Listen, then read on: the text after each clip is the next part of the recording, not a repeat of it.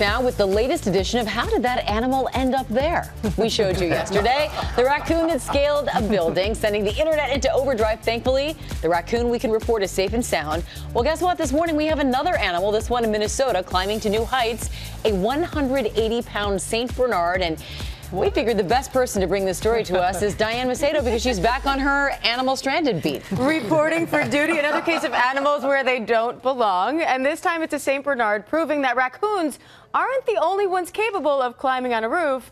But the dog seems to have forgotten about the getting down part. They're the playful and powerful dogs whose mischievous personalities were made famous in the movie Beethoven.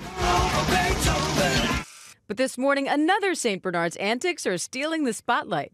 Homeowners requesting a ladder to assist a 180-pound St. Bernard that is stuck on the roof. You heard that right.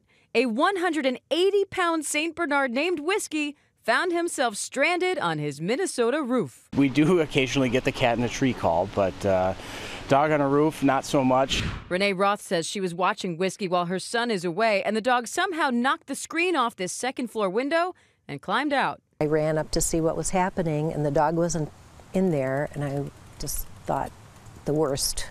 She says she tried to lure him back inside using treats, but he wouldn't budge. That's when she called for help. It was kind of an organized effort of pushing from the outside and pulling from the inside, and then once Whiskey figured out what we were doing, I think he kind of cooperated and jumped through it. Roth says her son, a member of the National Guard, will need someone else to watch Whiskey when he's deployed in September. He's a big, old, hairy, lovable, slobbery St. Bernard, but he's a great dog.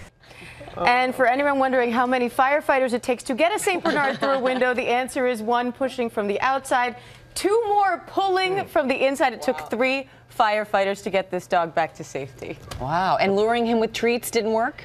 It didn't work while they were trying to lure him back in the house. He seemed to have no interest. As soon as they got him inside, he found and ate the treats. And I know George thinks that animals can't talk, but the owner said it was calling for the dog. Like, where are you? And the dog was like, roof, roof. Let that sink in.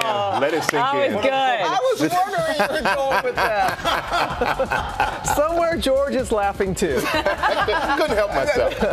Thank you, Diane.